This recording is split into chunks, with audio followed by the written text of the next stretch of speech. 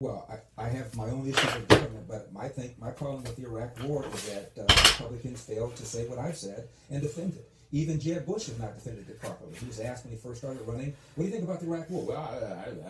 Well, Jeb, I mean, honestly, if you can't even defend what your brother did, how can other people do it? Yeah. So I think Americans have forgotten why we went there. At one time, 73% of the American people supported this war. You have to remind people of why you've gone to war. Remind people what the reasons are. We're in a more precarious place now. I don't think any part of the world is better off with Obama in it. I think that you look at polls now.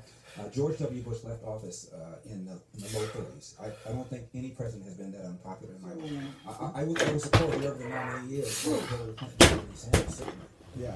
Do you view Hillary and Bernie both sort of as equally equally bad? I mean, when you ask Hillary to give the difference, as Chris Matthews recently did, between the Democrat and the Socialist, she couldn't do it. Debbie Wasserman Schultz, the chairwoman of the DNC, was asked the same question. She couldn't do it. And Hillary has gone further to the left because she's threatened by Bernie Sanders. She's now come out by talking about a surcharge tax on millionaires. She didn't do that before. And she's also come out on the left now on guns. She didn't want to do that before. So Bernie's pushed her to the left. So as far as I'm concerned, seems to be built on getting we the people to actually never talk about the big issues in an honest way.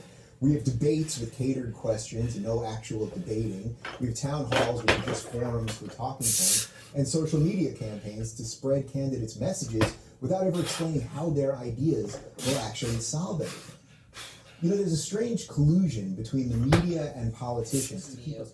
And that's what Trump does so well. And so what you see on the right is, yeah, but you're not a conservative. That's an argument about policy. It's not an argument about character. Right. So for a guy that obviously doesn't like Bernie Sanders or Hillary Clinton, do you at least envy the fact that in their debates, it seems to me, that it's much more substantive? There's at least, you know, they're really saying, I'm the progressive.